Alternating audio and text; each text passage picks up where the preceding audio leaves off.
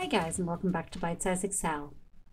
In this video, we're going to take a look at a cool new feature that's available in Microsoft Office 365, which is the ability to insert data from a picture. Now this is essentially where some of the new AI features in Excel basically will analyze a picture for you and convert it into a data set. So to do this, what we need to do is we need to come over to our Data tab. And here over in the Get and Transform data box, we've got this From Picture. And if you click down, you'll see that you can select either Picture from File or this grayed out one currently, which is Picture from Clipboard.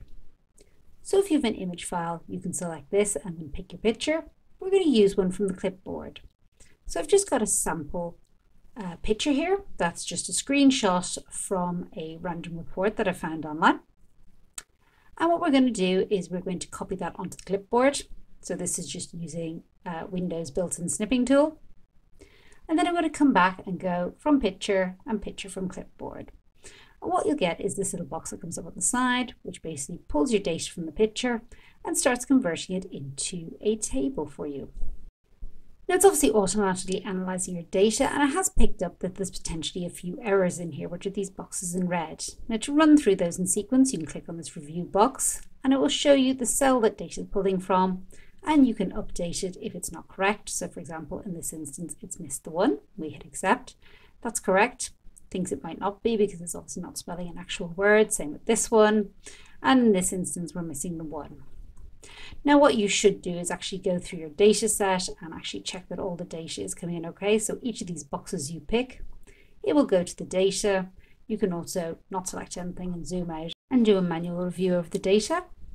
You'll also see here that some of the cells, because there aren't two lines here, have appeared in two cells. You can fix it in here, or you can just fix it once you've inserted the data into your workbook, which we're going to do now. So if I click on Insert Data, what that's done is it's converted it all into a table, and I can come and fix up any of the final bits and pieces that I want.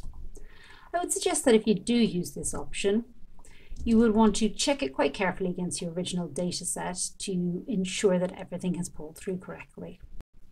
But as you can see, that's extremely quick and easy, and it has pulled through lots of data that might have taken a lot longer to type in manually. So this could be quite useful if you say have a PDF with some invoice data on it and you actually want it in an Excel spreadsheet. And then once you've got it in, you can obviously format it in whatever way you want. So for example, if I hit Control and T, which is the shortcut to create a table, and click OK, that's immediately formatted as a table. And you can see some of the formatting here wasn't right because it's stuck in an extra space. That's pretty quick and easy to fix. And you'll need to check some things like the headings here. So this work-related travel hasn't obviously pulled through correctly because it's put in an extra I. But updating this is so much quicker than having to type it from scratch. So that's just a really quick introduction to the new Get Data from Picture. I do hope that you found the video useful. I'd love to know what you might like to see in a future video, and I'll see you again on the next one.